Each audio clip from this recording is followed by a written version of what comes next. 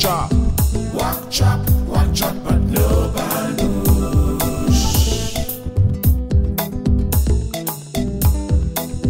Walk chop, but no bamboosh. This is Buea, one of the main breadbaskets of Cameroon because of its fertile volcanic soils.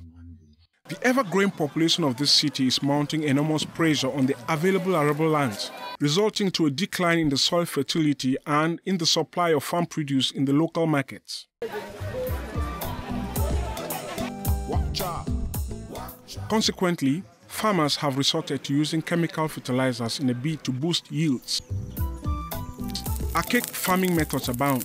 Compostable bushes and dry crop residue are set ablaze to ease hoeing before planting. Also, tons of unaggregated garbage are carried every day and dumped on a refuse site at the outskirts of the city, where they are further set ablaze, increasing the carbon dioxide concentration in the atmosphere. It is against this backdrop that these students are sharing the results of their experiment and experiences in order to encourage others to follow suit. Walk chop, but no bamboosh. Walk chop, but no bamboosh. The population here could benefit immensely from organized composting programs because, firstly, it has a great potential to manage the atmospheric carbon dioxide concentrations. Secondly, the collection and aggregation of garbage can create green jobs for the numerous unemployed youths around.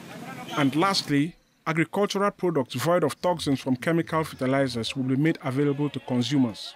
Placing the right value on composting can move us from the current hydrocarbon-driven economy to an organic-driven economy. The question here is, do we have the courage?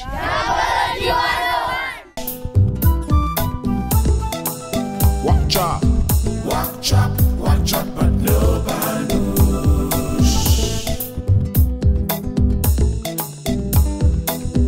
Walk chop, but no bamboosh.